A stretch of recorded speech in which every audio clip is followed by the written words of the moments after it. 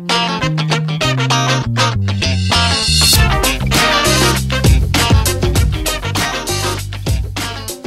right. Hello and welcome everyone to another inventRight.com TV show. We have Mr. Stephen Key. What the hell is that in your head? Go ahead. He's the co-founder of our company. I'm kind of embarrassed to say that now. What is that on your head? It's not even plugged in. It's not. People know better than that. Steven does not like headsets. God. By the way, you guys, I've been hanging out with Steven for 15 years. We've been doing InventRight. He is a microphone phobic. I'm going to out you here. Now, lapel mics he's okay with, but if you got to hold a mic like this, which I kind of don't blame him. I've had to do one the other day, and it was very uncomfortable. But oh, you did? Oh, I would have loved it. I want to see it. I had to be the moderator on this whole thing, holding a mic. It wasn't. It's geeky. I want a mic where I can run around and do whatever I want to do.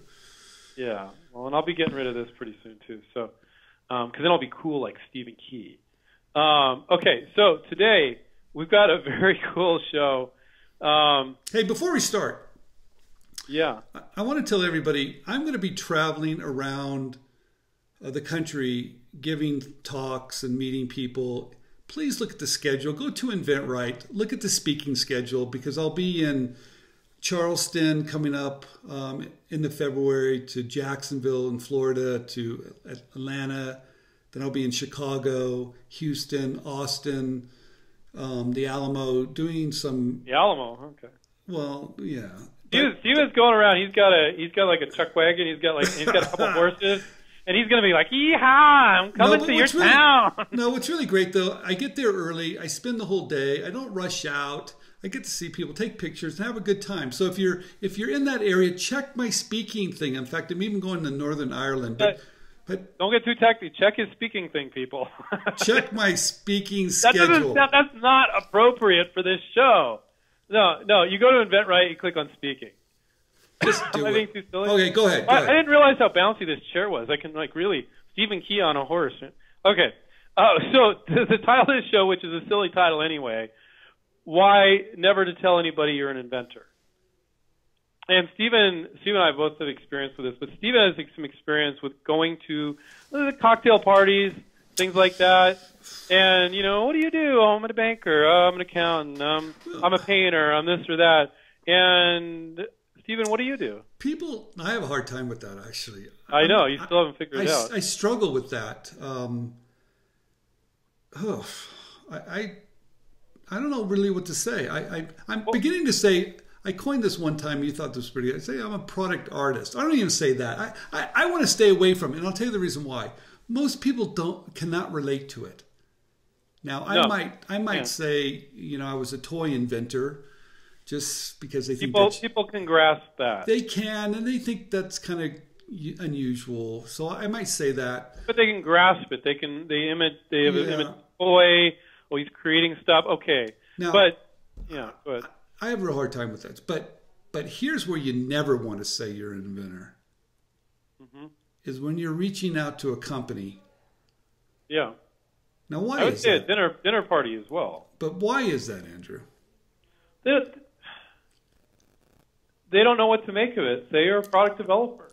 It sounds more professional, doesn't it? Because they have them. It's a term that they use. Because they have product developers within their company. Yeah, they actually use that title within companies. So they understand it. Product designer, industrial designer, product developer. It might not feel familiar to the average person at a dinner party, but it is familiar to companies. Familiar. Because if you say inventor, some wild images. Well, but this is what I would say at a party if you guys wanted a one-liner. I would say I'm a product developer.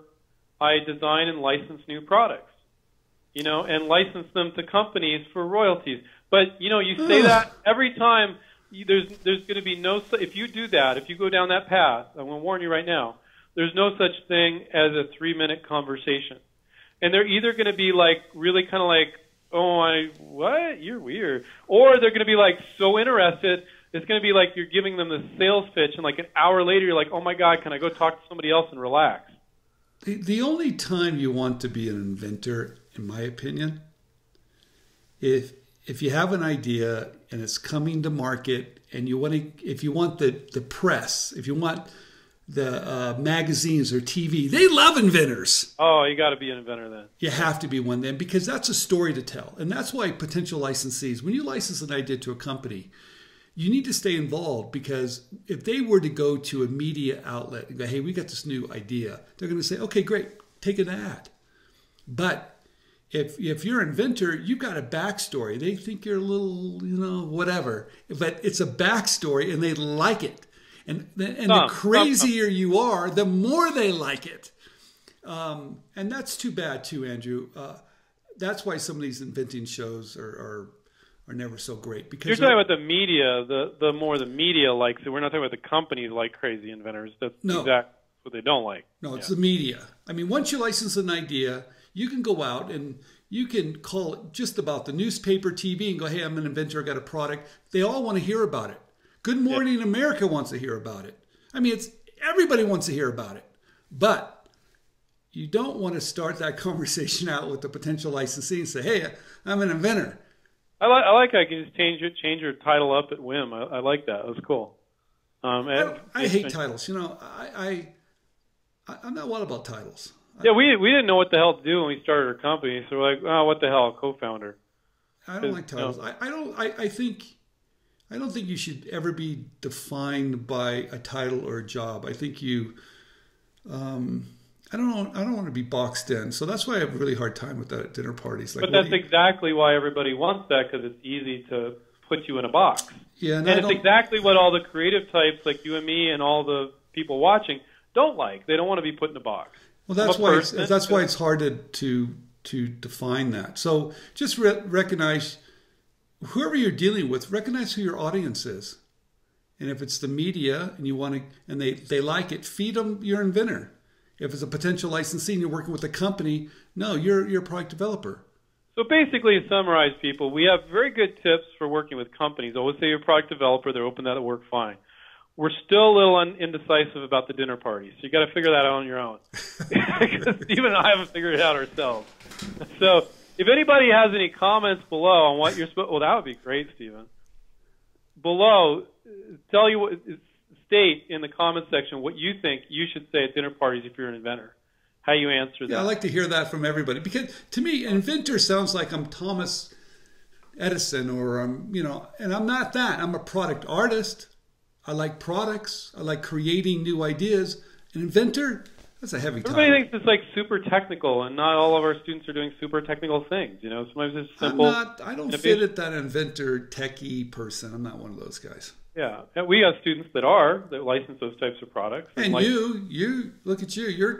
You look a little techie. With that headset on. Yeah. Let's see your headset back. Come on, before we leave, give it to him, Stephen. Come on. No, I'll do Stephen Key on the horse if you don't do it. Headset's off. Come on, give me the headset. Go down there, get it. All right, everybody, keep on listening. Keep on writing in. Share it with everybody. If you've got questions, we want to hear it. But there you go. Take care. Keep inventing, everybody.